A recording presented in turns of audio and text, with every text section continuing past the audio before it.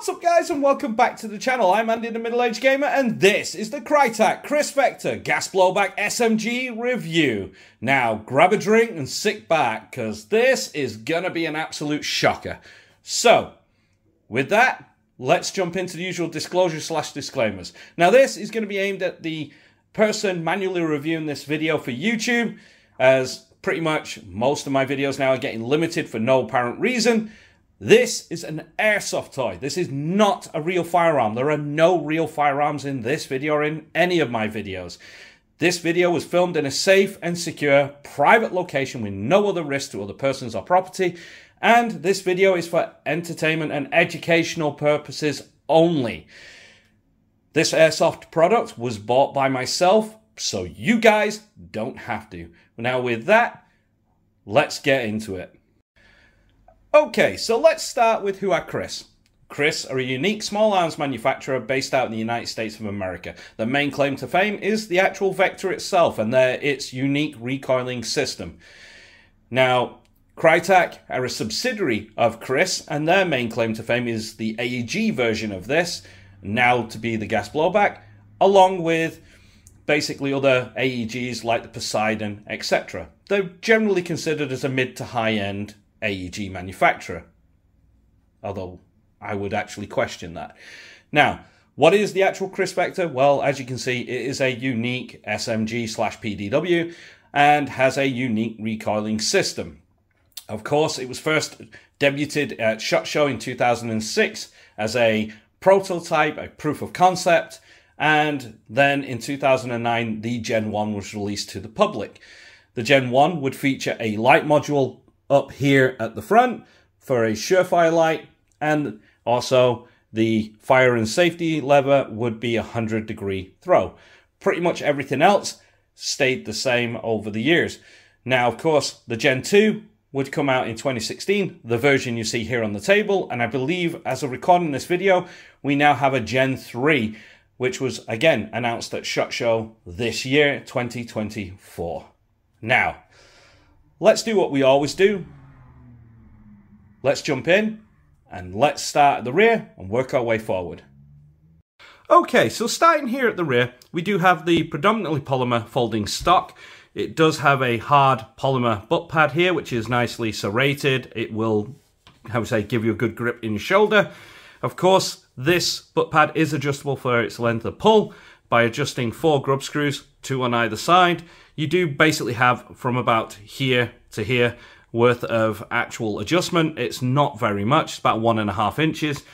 To be honest though, with the style of this stock and this, SMG for airsoft, you're basically going to need it up close to your body anyway, so you really won't be adjusting it, but if you do, it's there. Now, of course, like I say, you do have the Kriss logo here embossed in, and on the top, you do have the Vector logo embossed on the top right here. This is a folding stock, as I say. You do have a button here, you can push in, fold round. It's completely up to you. Folding stocks are not bump stocks to the person who manually reviews this, so don't confuse that like you have done in the past. Now, if we look on this side right there, that's where it would lock to when you fold it. Of course, as you can see, it is held on by a pin and it is fully compatible with any of the Kriss Vector stocks on the market, which are great. If you want to put a buffer tube or you want other things, you can do whatever you want to make it comfortable for you. As you can see underneath, we do have our metal sling loop here, screwed in it, bolted in place. All the parts are replaceable. That's another good thing about the stock. It's perfectly fine and adds to the look of the Kriss Vector. Now, moving forward, we do have the AR-15 style grip. It really does feel like a modernized, civilian AR grip. It's very nice and comfortable. You do have this grip mounted to the upper receiver rather than the lower here. Unique design of this system, and as you can see, you do have this nice securing bar here to give it more rigidity. It doesn't bend or flex, which is really good. Underneath you do have this little compartment, which as you can see has the Vector logo. You'll find that is going to become a running theme on this. As we take it off, there's a little Allen key there to adjust your hop. It's nice to have it in there. Great idea. but as you'll see, it's like everything, a very poor execution. Now, moving up, you do have a very large trigger guard here, which is awesome. It does give you plenty of access for wearing your airsoft gloves with armor plates on and easy access to the trigger. Now, if we drop that, you'll find that the trigger is about 1 mil there to the wall. There's 2 mil of pull and then a brake and a 1 mil over travel. So a total of 4 millimeters and around about 4.5 pounds of pull required. Now, if we reset, as you can hear, you got a nice tactile reset. It's about 3 millimeters to the full reset, and you still have another millimeter of extra travel if you want to let go completely, or you can just pull back into firing, which is fine, just like that. But as you can see, there's another one of the problems coming, and we'll get to that very, very soon. Now here you do have your 45-degree fire and safe. As you can see, again, they show you a nice little red, bullet picture with a V in it.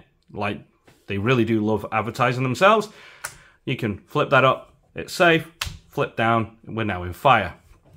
Across, we do have your mode select, and thanks to Garantham, you have semi, medium semi, or double semi, and we have very fast semi. Okay? Very simple. These two are ambidextrous, as you can see. Now, moving down, here we do have, as you can see, on the, recoil unit part of it, which is right here, you have the lovely V, you have your official Krytac, officially licensed product, which is actually part of the receiver itself, it's embossed inside, and you do have your unique serial number right there. Yes, they are completely unique. Your pins for takedown are here, here, and here. You can pop them to separate the upper and lower. You'll be doing that quite a lot.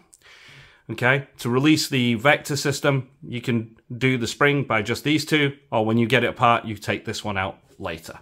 Okay, I will do that off camera, so you'll be able to see it later disassembled. Now, moving across, you have your magazine well. It's not flared, but it is quite nice. This is designed to fit the 45 ACP style of mags, but not the real steel ones. Okay, this is your magazine release. It's really decent, and many people will hold their hand here. I've done it. I've never dropped my mag. The wall here is quite high, and the spring to push is really stiff, so I wouldn't expect you to accidentally drop it by holding it, but just in case, as you can see, I've mounted a lower, front foregrip right here to the lower rail. Now, let's have a look at the magazines. We'll just put that down for now. Now, again, YouTube, this is a large gas tank. There is no large capacity magazine. It's not real. It's just designed to look that way, but it is not a real magazine, okay? Now, of course, your gas fills right there, and your knocker valve for releasing the gas is right there. As you can see, you do have the nice round counts there, and you do have the official markings right there. Patent pending, Mag X2, 45 Kriss, which is quite nice to keep it. And as you can see, that's where all your little BBs will be able to fit. And we'll get into why this is great size, very lightweight. In fact, one of these weighs the same as a standard VFC HK45 magazine. And yet, this is like 3 or 4 times bigger than that. Go figure. It's really lightweight, made of aluminum all the way down on the inside. This is just a plastic cover on the outside. But yeah, it's a nice gas tank, does the job. We'll get back to that. Now, here you do have your bolt hold, open and release. This is a steel hold, open and release. It's in a great place, so if you charge the gun, you can hold it to the rear. You can lock the bolt with your thumb. It's really designed very well for that. And you can drop just like that. And as you can see, you can hear the hammer drop. Now, the charging handle is unique. It is a solid piece of aluminum, although partly cast as well. So that's nice. You can see the seam lines there where it was cast together. But it does have a unique function. On the real steel one, you would just pull it into its charging mode, so it's horizontal. And in doing so, you can see here that it pulls the bolt back. On the real one, that's so that you could easily, as you can see, it's so easy to jam the bolt up and let it go. But it's basically there so that, how would you say, you can do a press check and go, oh look, there's a round in, and let go. Even though we both know that this is airsoft, so you can't really see the BB due to the nozzle system and that, but it's nice to have it and, how would you say, replicate that muscle memory. But as you can see, it's so easy to jam this bolt right up. Now, let's move on. As you can see, you do have 2 screw holes here. That's for the single play piece of Picatinny that comes. You can either put it on the left or the right. You can order more and fit more if you wish. You wouldn't want to here, because as you can see, you've got your charging handle and you're just going to rip your knuckles to pieces like a cheese grater. So yeah, it's pointless it being there. And I put mine on the other side, which we'll get to. Now, along the top, you do have a monolithic metal top rail. That little hole there is where you would put the Allen key to adjust your hop. And out the box, this does come with front and rear flip-up sights. Now, these are actually based off the Kriss and do feature the Kriss logos. And as you can see, the rear one has 2 apertures, one for close range, one for further out. And you also have the windage knob right on the side to adjust for the windage. At the front, it is a, how to say, elevation adjust, which is really good. So that's kind of cool, I guess. Now, to complete the Kriss, you do have the Kriss logo there, and on the front you do have the vector, just in case the person you're pointing this at doesn't know what you've got. Now, here at the front, you can see we do have a threaded flash hider. As you can see, mine's been savagely scraped to pieces to try and get it off, because here in the UK, they decided to put a full bottle of thread lock on there, and not just the easy stuff, but the really tight stuff. Now, of course, why? Well, that's Krytac for you. They basically don't know what they're doing anyway. Now, with that, let's flip it around. Let's take a look at the other side. As you can see, the markings are mirrored with Kriss here. And like I say, there's your full metal Picatinny rail for fixing a light if you wish.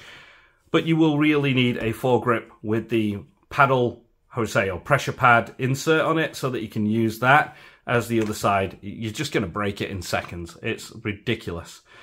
Now, as you can see, the main fire controls are ambidextrous, but everything else, like the bolt hold open, the charging handle, is only on the left side of the gun. It's not for left-hand shooters.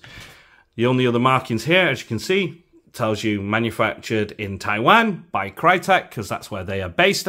And you do have the Vector logo on the side, again, just to let you know if you didn't know already. Now we've gone over the overview, let's go see how she shoots. Okay, I'm using 0.25 gram BBs and red gas.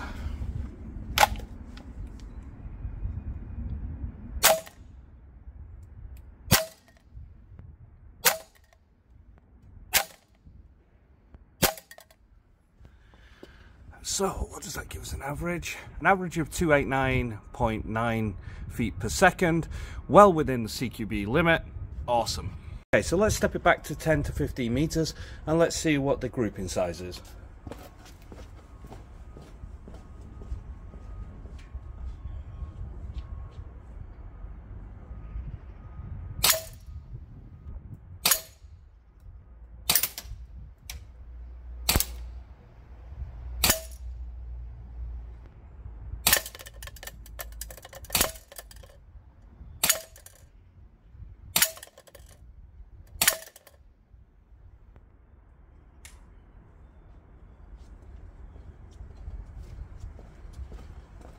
Right, a couple of those flyers, your main group's here, but I did drop 2 with the flyers, so ooh. Okay, let's check the Texas Star. Let's see what she's like.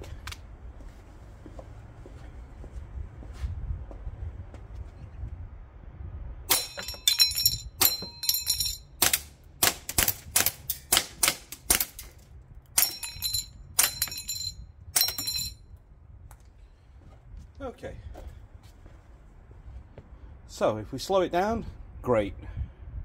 Okay guys, as you can see, we do have a nice tight center group of around 2.5 to 3.5 inches, but we did have a couple of flyers. It really does seem to be a common normality on this, that every 6, 7 shots, you might see a flyer here and there.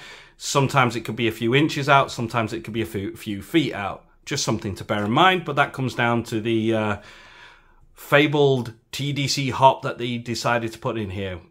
But we'll get into that right away, actually. Let's yeet that out the way. Okay, so we'll start in, as always, with the low receiver.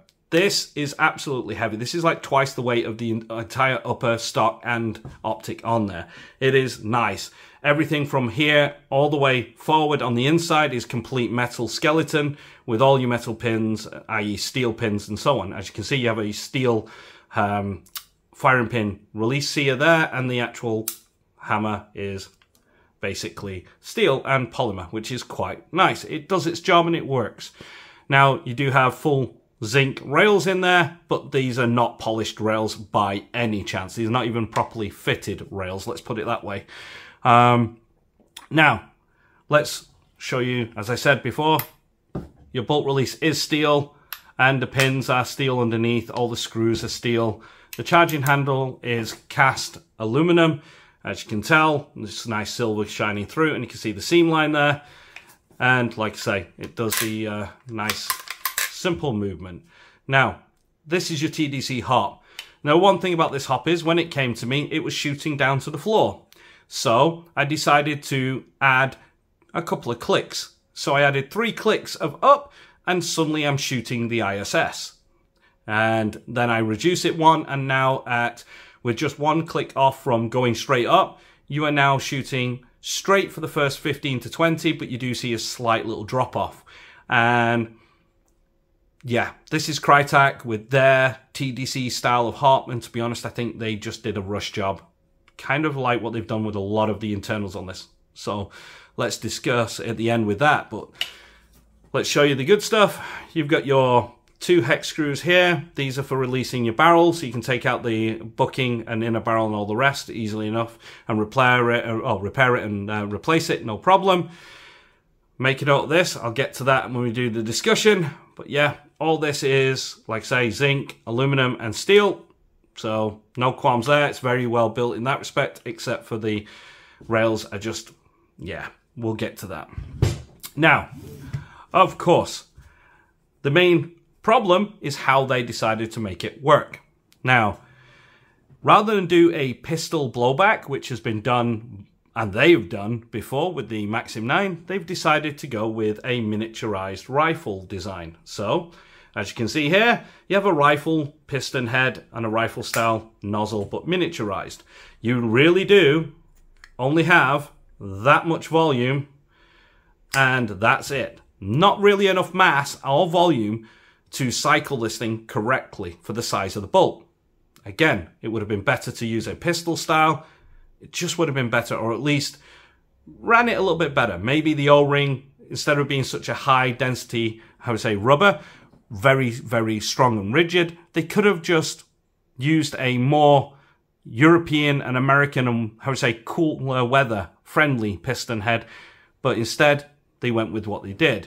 Now, as you can see, if I can get this to focus for you, you do have a little screw there. It's one equally on both sides, so not to worry. And that's how you would allow it to go forward, along with an E-clip here on the rear.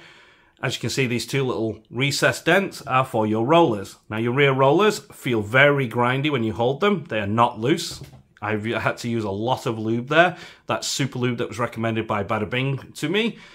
And as you can see, they are just held in place with generic, bog standard friction. Now, that wouldn't be so bad. Well, it would with the way that it's done, if they'd have converted them to bearings, proper bearing rollers, and used screws like this, flat, flush fit with the bearings so that it could slide in and out properly. We airsofters don't care too much about realism we can't see. If it runs and it shoots great and you get a great impulse and a great feeling, that's all that matters to us, as long as it's accurate and so on. But instead, they said, no, we'll give you a steel bolt carrier group with steel bearings, and we're going to give you a steel pin at the back. Everything steel, so that basically this thing cools down ice cold by the time you've gone through 6 or 7 shots. It's very, very cold. And in doing so, it now only goes about a centimetre back before the friction in the rails that we already talked about and the lack of volume behind there. The piston head is now frozen solid at this point. So you get about a centimetre of travel, not enough to reset all the equipment and allow it to fire or function correctly. You get double feeds, jams, the lot, and a dead trigger. So, yeah. Nice that they did put the markings on there, 45A2 for the Gen 2. But yes, the other point, and I'm going to say a huge thank you to Explosive Enterprises and their video for this, but basically, when I got these rails here, the recoil system, the rollers would be sliding up and down on the top on this, whereas on the real steel, there would be tracks cut into the plates here that could be correctly tuned, and it's quite simple. Now, these can be replaced. They don't sell them separately. Okay, at the moment, there are none available anywhere, none to be sold separately. But you can. There's just 3 screws holding each plate in. And basically, these were all painted. After about 300 to 500 rounds, that's when all the problems started to happen as this paint was coming off, which acts like a lubricant to it and allowed it to smoothly roll. And then you suddenly exposed the, how to say, excess material from the really cheap crap steel plates that they used. They didn't use high quality steel. How do I know this? Well, as you can just make out right there, you've got dints on here, and they were already in this through the manufacturing and the excess. And of course, it's just getting beaten up. Now, if this was supposed to be steel, and you would have thought it's going to get a hammer in from that recoil system of the bolt slamming backwards, you should have had this done correctly, right? But again, we'd be wrong. This is Krytac rushing it out the door. And basically, yeah, those basically had lots of pits and holes in there. It looked like a British road. And at the end of the day, it's too much friction. And friction in a system that's unique and brand new is not your bedfellow, you know? It's not your good friend. It's your enemy. Now, one thing I will say I wouldn't do that Explosive Enterprise recommended was to trim down the upper buffer here by about 2 to 3 millimeters. You don't need to, because again, the more that this goes down, the further back that the bolt can go, and at that point it will get hung up on the firing pin. So that little lever for the firing pin will be allowed to go forward. As you can see on mine, I've had to flat spot this thing. If I can get this to focus again. Right, I've had to flat spot mine here just so that it had an angle to reset it just in case it did go further back. Now, of course, I've been running this on red gas because it seems to like the red gas a little bit more than the standard green gas, especially in the cooler climates. So that's perfectly fine. But oh boy, has this been an absolute cluster. Now, when we talk about the top, as we're going to now, we have your hammer right here, and this reminds me of the Laugo Alien pistol. You've got your hammer at the top. It is steel, which is great, and so are all the bits inside, etc. All this stuff here is steel. Now, you do have all your correct levers in there, and as you can see, you have this weird system. Now this, in order to make the hammer drop, is your safety in here. If the rails are not up completely and pushing that forward, when you pull the trigger, the hammer won't fall, so you have to basically, let's put it on fire. You have to have 5 hands for this to override it. But once you do, you can see there, the hammer goes forward. And you can see the clockwork system right here as it gets in, and it will move itself all the way through. Okay? It's a unique system, really crazy. It works when it works. Until it doesn't. Sadly, isn't that the truth? Now, of course, there is a full aluminum chassis unit in there for removing. You will have to take the rail and everything else off, but you can remove the fire control unit. It does allow you to do that and repair it for maintenance, etc., etc. Now, before we rip this apart, literally, let's get this put back together off camera and let's discuss. Okay, if you've gotten this far in the video and you like what you see but you're not subscribed, hit that subscribe button. While you're there, hit the notification bell so you don't miss another video and you get to see a load of cool, airsoft products. And hit that like button, that way YouTube will push the video to other airsofters. We need to get this video in as many hands as possible that are potentially wanting to have a Krytac Kriss Vector gas blowback so that they don't make the mistake I did. So I bought this so you don't have to. Now, with that being said, let's get into our, how to say, discussion. Now, what do I think about it? Well, it's quite simple. The Krytac Kriss Vector gas blowback I've been wanting for 10 years, ever since KWA released their, how to say, original. Now, sadly, after the first batch, it was stopped, and the second batch was converted into parts, basically to try and keep the first batch going, due to Kriss and Krytac suing the hell out of them. Now, you know, it's a case of, right, I want one, but we can't do anything, so we wait. Then Krytac came out with the AEG. I was about to pay another £100 more than what the gas blowback is for it. But as I had a good chance to have a good play with one, it turns out that the internals are no better than a Raider S from G&G. Basically, you can double tap, triple tap the trigger, and you can actually bind the gears very easily. And for a £550 AEG, no, I'm sorry. Great externals, very crap internals, and it seems to be an ongoing theme.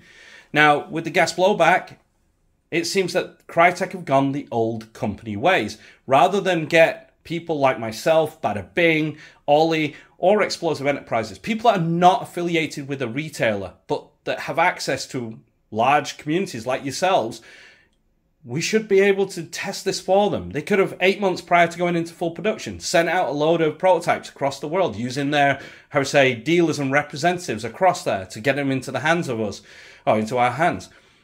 And let us put it in the actual climates it's going to be used for the majority. Because believe it or not, the majority of airsofters are actually in Europe and North America, not just in Asia, as you would say. And of course, we have cooler, lower pressures, etc. So it should have been. They never did. And of course, by the time it did, they sent it out to people like Patrol Base, Land Warrior. Or you can look at America. It was Evic that actually announced it. And they made money on their YouTube channel, which is against YouTube policies, by the way. You cannot promote the sales of firearms. Rule number 1.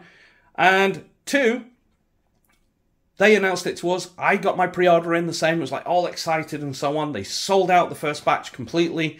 And the second batch, to be honest with you. And we're at this point now where, like I say, that was their plan. But they should have put it in our hands prior, and we could have found all these issues. And they could have fixed it so that the product that you guys get may have been £50, £60 more expensive with a few changes here and there. But come on, guys. Let me know in the comments down below. Would you rather have paid $470 and get this broken mess of a gun? Or would you rather have paid $500 to $550, the same price as the AEG, and had a working, amazing SMG to field in your local site? It's entirely up to you, but what would you guys do? I know for me, I think we do need to change these big companies and say, hey, you know, screw the small retailers out there that are just going to market it as a positive and do great reviews and lie to you guys because they never test it. You can see on here the wear and tear of over 7,000 rounds, the paint coming off the charging handle, etc. I've put enough rounds and enough sleepless nights trying to get this to work. It's really unfair, you know? And it shouldn't be that way. We shouldn't be having to do this. But I wouldn't mind doing this if I didn't have to pay for it. And they said, hey, here's a prototype, test it, send it us back when you've done your work, and we can make a better job, you know? It's common sense, right? Something so important like this that many thousands of airsofters have been waiting for. Yeah, it's funky, and yeah, we can all say, oh, we don't like it, but secretly we do. We can do all that. But for me, it really hurts. I've waited 10 years, and it looks like I'm going to have to wait another 10 years for another company to do it, or for Krytac to do a Gen 3 version of it, or a version 2, version 3, etc. It's ridiculous. Do we all remember VSC when they did their Gen 1s? Like the MP5. You had a very rattly, not very good bolt carrier assembly in there. And what happened? You contact VSC. I know I've done it myself. They answer every single time I send them a message. Krytac have had a month of me asking for help and not one reply. Now, speaking of that little sticker on the other side, inside the manual, if you break that sticker, you can't go back to your retail, you have to go to the dealer, they say. You contact the dealer, which here in the UK is officially Land Warrior, I believe. But you contact them, and they don't know anything about it and say, contact Krytac. And when you try to contact Krytac, they don't answer you. So yeah, once you broke that little sticker, you can't send it back to the person you bought it from. You're basically screwed, and that's not a very good promise. It's already telling you. But yet in the manual, it tells you to lube it, to open it up, and to do it, you're going to need to break the sticker. So yeah, as stupid as it sounds, that is exactly the problem. So please, if you've got one on pre-order right now when you're watching this video, cancel it. Save your money, wait for them to do a version 2 or a version 3 down the line where they might have fixed some of the problems. Let us buy it so that you don't have to, and you can find out whether it's good or not. I'm sorry this has taken so long, but I got let down with mine. I originally pre-ordered it with a UK reputable dealer, and they basically turned around and said, oh, they've been let down, and twice in a row I've been let down by them now. And so I ended up having to go to Fire Support to get mine. And they're a very good dealer. They really are. It's not their fault that this is broke. This is Krytac. This is just plain and simple Krytac not caring about the actual shooter, rushing a product out there just because they can, and getting a quick, I would say, bang for the buck, as you would say. And, you know, I don't appreciate that. You guys are more important to me than, you know, watching you guys waste all this money on it. It's not worth it. Let's start teaching companies like this a lesson. Let's stop buying their products for now, and let them see this video. You know, send it to them if you can. Let them hear it, let them see it, and hopefully if they want to finally get in contact for me after a month of emailing them, it'd be nice. You know, maybe then they can actually fix the problem that they've got right now, instead of keep rushing out more units and not actually having good working parts inside, let's say. So, we get to that point in the video. I'd love to know what you guys would think, and if there's anything I missed, let me know in the comments down below. I'd love to hear from you guys. I've been the Middle Aged Gamer. You guys have been absolutely amazing, and I will see you in the next one.